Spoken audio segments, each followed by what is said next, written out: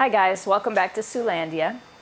I've been working a ton on the deer.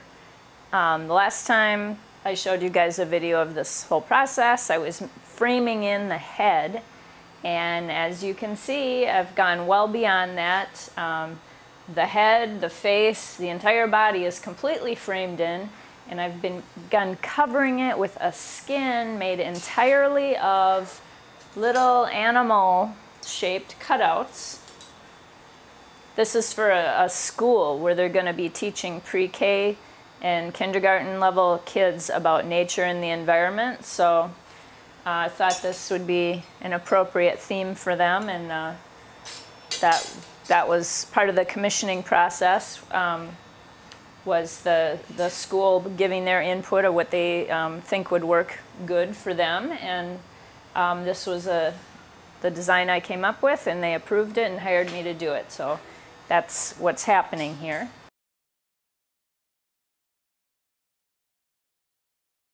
This process is extremely time consuming. I'm going to show you a little bit about how that works. Each piece has to be individually shaped, contoured to the frame by hand. So I've been working on this. I've still got like this part of the lower leg to do to make this entire side be completed, and I've been working on it for like 4 days now. So I greatly underestimated the amount of time this was going to take me. So when I mapped out my commission on the calendar to meet my deadline, I'm really glad I built in some wiggle room, because I'll be using every single ounce of it to complete this project. But anyway, so to show you what's going on here, let's see, get this moved around. Again, people who do watercolors, not so much of the heavy moving stuff. Okay, so yeah, I actually finished the whole head on this side, but you can see the rest of it is still just this open framework. And at this point in the process, my pickiness in making the frame, constructing it, being picky about the shape and the welds is really coming into play. Because as you'll see while I'm working, there's going to be times where I'm actually going to have to bang on this pretty hard. Like I might have a piece on here that I've partially shaped, and I've got it welded on in a few spots, but I have to actually whack on it really hard to get it shaped to the frame for the final shaping. And if this wasn't really sturdy underneath, I wouldn't be able to do that. So, time to suit up.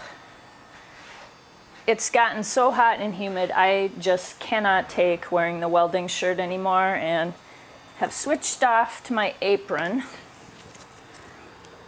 which is way cooler, but leaves my arms pretty exposed.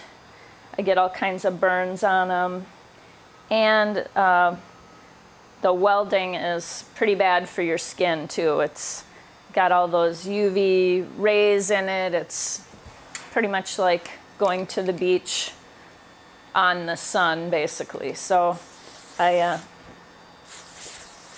spray down pretty regularly with sunscreen, which I tell myself does something. But I actually ordered some welding sleeves now that are they're leather sleeves only, no shirt, just the sleeves. And those should come in next week, so hopefully that'll help and I won't sweat to death. We'll see. Okay. Ready to start actually working. I've got about 15 different animal and leaf shapes I'm working with. And it's kind of like fitting a puzzle together a little bit. I'm going to start right here, I think. This might be kind of hard for you guys to see on just the framework, But this shoulder muscle kind of curves in like this, and then the leg begins. And why this process is so difficult is right in this area, you've got a bunch of different curvatures going on. There's the curve of the leg like this. There's the curve of the deer's shoulder muscle like this, and also a curve going this way. And a flat piece of metal like this that's hard, it's not like a piece of fabric where you can just sticker it on, and it really only wants to bend one direction. Like, I couldn't take this and bend it like this and then bend it like that. It's just not the way it works. So it's a little bit more complicated than it looks. Okay, I don't know how well you guys will be able to see this from there, but I'm going to start on this little piece right here where the leg joins to his body. And this is a little trick I've picked up along the way using chalk to help me get my contour lines on the piece before I start bending. So I'm going to need the squirrel's body to bend this way to wrap around the leg, but right where it bends to the body, I'm going to need a different curvature to begin. So I know I'm going to need this to bend this way, okay? But right here, I'm going to need this part to bend out this way. So now I come over here to my vise, and I use this mallet with a plastic end on it so that I don't nick up the steel every time I'm working with it. And I'm just going to start pounding on it. And the trick is, I don't even know if you guys can still see me, but it's hard to do this wrong-handed. I'm going to keep bending as I'm moving it through the vise. You can tell I did too much on one. And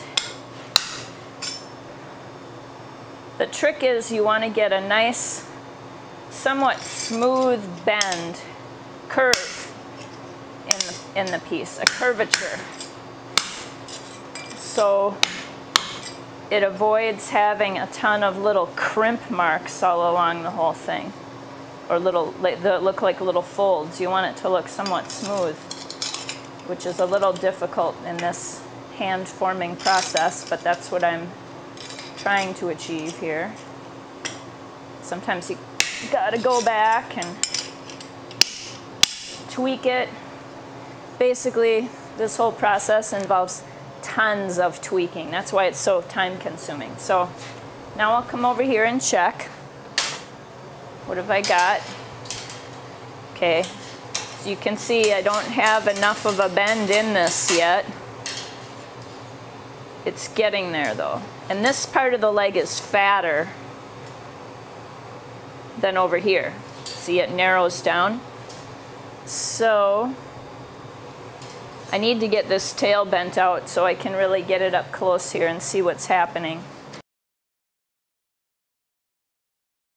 Okay, so I've got my curve going this way, my curve going this way. I've begun the transition of the connecting the leg to the body. All this probably seems really picky and like there might be an easier way to do it, but if I want to maintain all the flow and curvature I achieved in the framing process, this is just what has to happen for the covering, for it to have that lifelike movement and not look like a stiff robot. So I'm just going to work away and let you guys watch for a little bit. And I'm going to turn on some tunes too.